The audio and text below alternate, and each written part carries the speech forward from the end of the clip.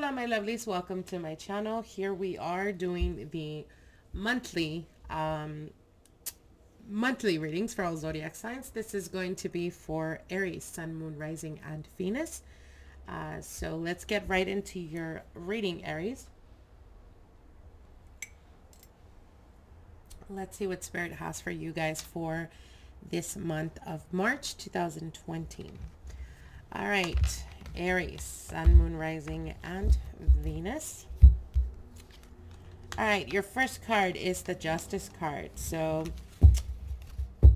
a lot of balance. Balance is the theme here for you guys. That's going to be very important for the month of March. It could be balance in regards to karmic issues. It could be balance in regards to overdoing or not overdoing or not doing enough.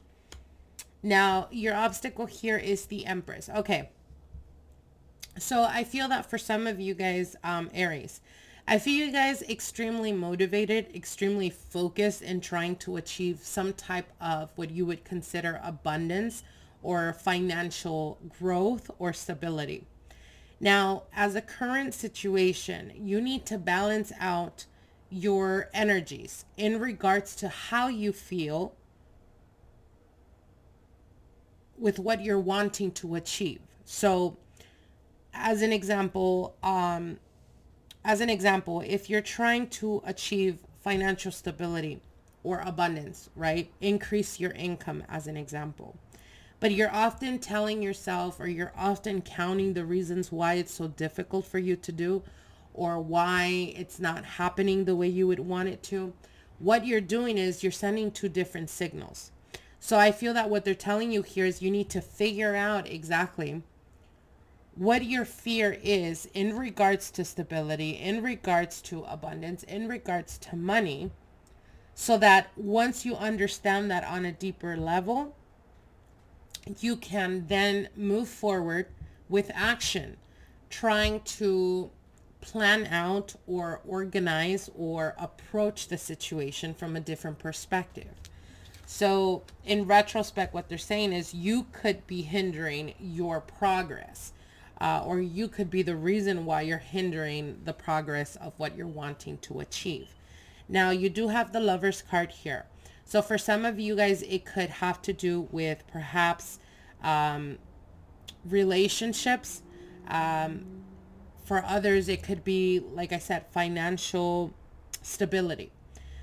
So it could be on both spectrums. It is a general reading. For some of you guys, it could be that you just fully don't understand what's the reason why in the past relationships haven't worked out for you, or the nature of yourself and why you have difficulty committing to people. In the other spectrum, like I said, money. So here's the thing. What they're telling me is, if you guys are currently on a mission to try to either grow your finances, stabilize your finances, or achieve a certain type of goal, whatever this may mean to you, what Spirit is telling you is it is possible. You do have that in the very near future. You have emotional fulfillment with the 10 of Cups. For some of you guys, it could even be commitment. For those of you guys that are currently dealing with relationships. So either way, you have the possibility or probability of you manifesting the abundance or the stability that you're looking for is there. But you need to find the reason why you yourself are becoming a detriment to that outcome. For some of you guys, it could be just the fear of giving yourself or committing yourself because you're scared of getting hurt. For others of you, it could be the representation of fear because in the past you were married or you had a long-term committed relationship and it didn't work out. So at this point, you probably feel like it's too much of a risk that you want it, but at the same time, you kind of convince yourself that you don't want it, or that you're better off without it. Like I said, I do see you guys currently having, like, being at crossroads and having to choose.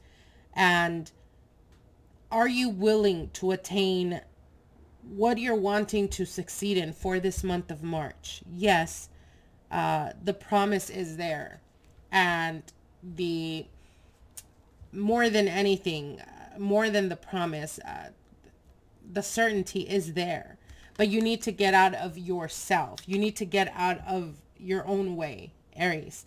So this is with fears. This is understanding your fears, or understanding why perhaps deep down inside of you, you feel like you don't deserve it. Whether it's abundance, whether it's success. For some of you guys, it could even be that you've put extra work. You've really gone above and beyond to prove yourself, or to prove to your superiors. And it just seems like they just don't acknowledge that. So what Spirit is telling you here is that in order for you to get the ball rolling, you need to start believing in yourself. You can't expect other people to believe in you if you don't believe in yourself. You can't expect other people to fully want to commit or to fully give themselves to you when you're reserving yourself, because you're scared that you're going to be vulnerable or that you're going to get hurt. Okay? Now, like I said, the attainment is there for you guys. You do have the Four of Pentacles, having and beholding. The High Priestess is what's coming towards you.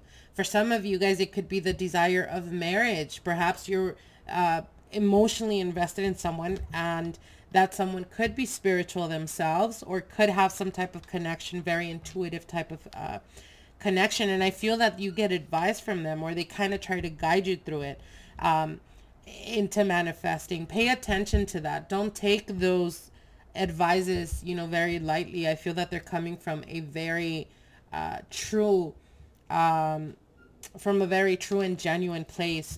So again, take those messages for what they are. Now you do have the moon here, and the moon is for a lot. Okay, so here's the thing. We're getting here a lot of major arcanas. So this is signifying to me that you, Aries, are currently going through things that perhaps you feel like you're not in control of. And in fact, you're not, only because this is talking to me about destiny. So for some of you guys, I want to say from March going all the way to June, you're going to be aligning yourself to your desires or what you're wanting to achieve.